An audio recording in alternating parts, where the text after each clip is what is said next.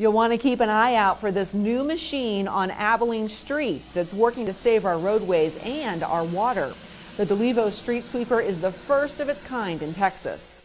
We're excited to have them. We've got 4 of them that'll be out on the street aggressively as far as working on getting that vegetation pulled up out of our gutter lines.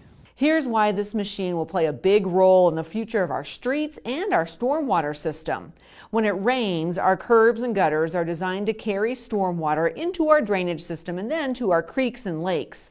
But when debris like rocks, dirt, grass clippings, or leaves are left to accumulate along a curb, that debris not only blocks water movement and clogs up the drainage system, it also creates standing water, which eventually allows vegetation to grow and more water to accumulate. Once that water gets below the asphalt and into, we call it the rock base of the road, then we have what we call an unstable roadway, and that's where you start to get potholes forming, you start to get additional cracking, and you start to get additional failure of the roadway. Vegetation growth in the curb and gutter and into the streets, in some areas there are up to like 5 feet, 4 feet into the street, and it impacts the quality of life, quality of a street, and also it will impact the structure of the street itself.